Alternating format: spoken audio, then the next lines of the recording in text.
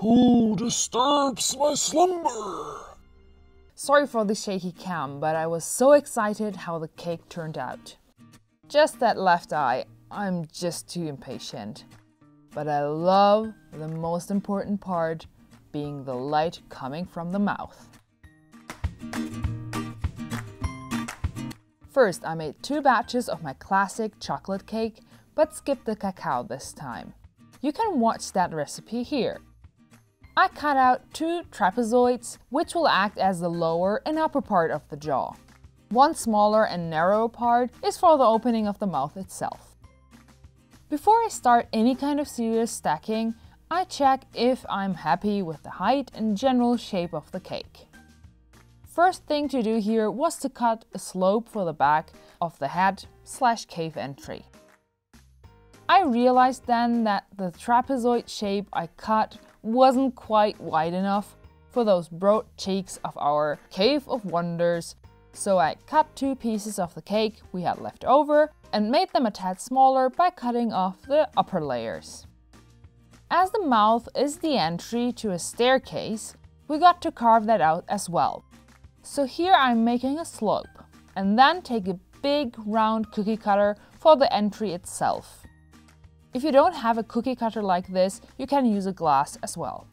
As I want the light to come out from there, and I didn't want any electrical light inside the cake for any amount of time, I cut a fairly big hole into the cake board. Finally, I can start stacking the cake. I slather on some chocolate ganache, including the hole I cut. We don't want crumbs flying around. Then it's time for the middle layer, where I cut a bigger opening so that it can look like a slope. I really thought that the modeling chocolate would support the cake of its own, so I just inserted some thick straws to support the cake. Again, some chocolate ganache, and here we have the last layer.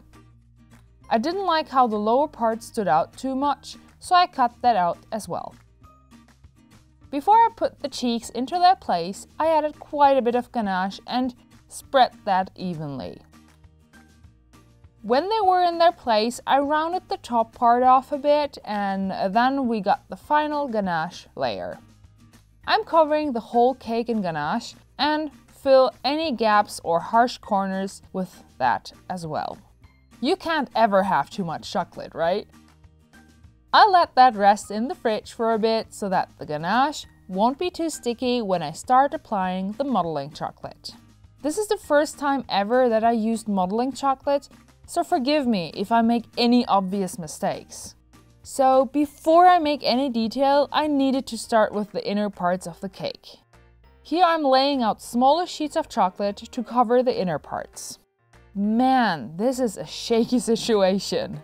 Working from a hole on the bottom. It's quite a rig, just a few glasses. As I was again not happy with the shape of the lip, I rounded off a bit and cut a crevice for the tongue so that it can lay down right. Then I took a fairly thick layer and put that into its place. For the dent of the tongue, I used the side of a spoon and smoothed the rest out as best as I could.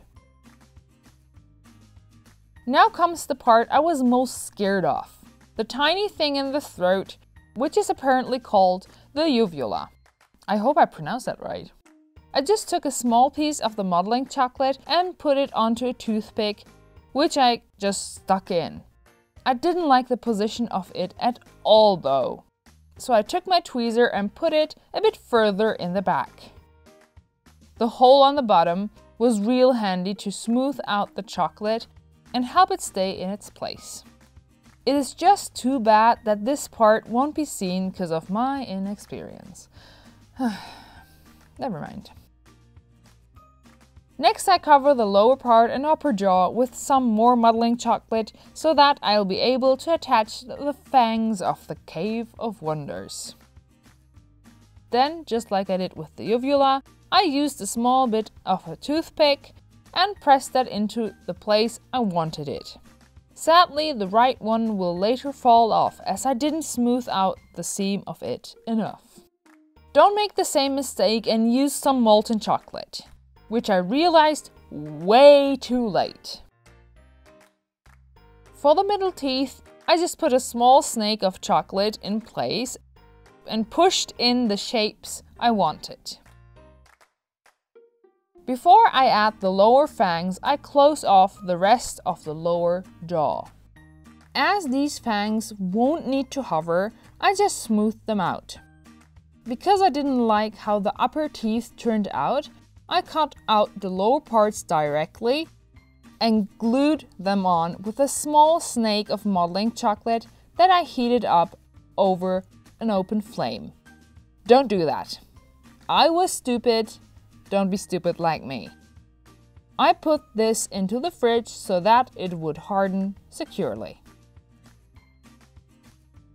Now finally I can put a big layer of modeling chocolate to cover all the exposed parts of the cake. I cut off the excess and smooth it onto the cake. For the lip, I roll out a long piece and cut it flat. To keep my modeling chocolate workable, I warm a small pot and put it over the chocolate. Don't overdo it with the heat though. You don't want the chocolate too soft. It gets all oily and it's not really good. Now I'm putting the lip onto its place and cut the excess off. As these parts will be visible, at least to some degree, I smoothed it out first with a spoon and then with a small ball tip. As I wanted the exaggerated lip from the animated movie, I put a long piece onto it while being careful not to squish it down anywhere. I just smooth in the ends so that it looks seamless. This part is the end for my cake, at least partially. I add this thick layer of modeling chocolate for the whiskery part and make sure it looks round on the ends. When that's securely in place, I can make the indentations like they were in the movie. And here comes the heaviest part and the reason why I should have put a supportive cake board. The nose. The shape was easy enough to form, but the eventual weight closed the mouth more than I even expected. I was so absorbed with sculpting this cake that my mom pointed out how the upper jaw just slowly came down. I pinched the middle of the nose so that it looks just right and I used my ballpoint to form the holes for the nostrils. I smooth out the upper part and finally it's time for the eyes. It seems easy enough, or so I thought at least. I played around so much to make him look menacing and not slightly surprised, and I tell you it was harder than it looks. For the cheeks, I applied another layer of chocolate so that I can push in the indentations. I cut out the excess and smoothed the corners out with a slightly warm spoon. That's why I had the candle in the corner. I push in slightly to make these shapes and do the same for the other side. For the ears, I rolled out a thin layer of modeling chocolate and cut out the shape I wanted. I pinched the ends together so that the ears get some depth. As the chocolate is still warm, I used the steering thing underneath it and put the other ear into its place in the same way. Then I smooth out the ends of the chocolate onto the head and make a small snake for the earring. I use a regular needle to just keep it in place temporarily. Before I put it into the fridge so that the ears can harden, I made a little contraption so that the mouth won't close off completely. Once it has cooled off, I can remove the wooden thingies and the needle as well. And see? It is holding up just right. I'm really loving this aspect of working with modeling chocolate. Finally, I add a thick snake of modeling chocolate for the fluff under the cheeks.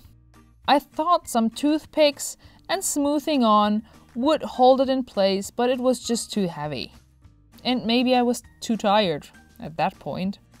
I finally decided to use some molten chocolate, applied it carefully, and it worked like a charm. I was so happy with the way it worked, I directly applied the molten chocolate on the other side and directly added the fluffy thing. As a last touch, I made the indentations for the fluff and we're finally done. Now the most fun part, the painting. As the cave is opened at night, and I wanted to have a nice contrast with the ivory color of the chocolate, I chose some blue food colorant and applied that. When I wanted to add a bit of color into the mouth, the right upper fang fell off and here you see me trying to attach it again. But the gap was just too small and I didn't want to ruin anything else. I had actually planned to have some wireless LEDs for the eyes, but I couldn't find the ones I wanted. So I opted for some white food coloring. But as I'm impatient, I didn't wait for the blue to dry and directly slathered it on. While correcting the left eye, I overdid it and that's why that one looks a bit different. But otherwise, I'm still happy with the result. As for the prop up, I placed the cake onto a glass baking tray and put a nice bright light underneath it. I got a big dark blue cloth around and ta-da! Here you have it. For my first modeling chocolate cake, this went better than I thought. It indeed was quite an experience. What should I do next? Let me know in the comments below. I have a few ideas myself, but it is always great to hear from you guys.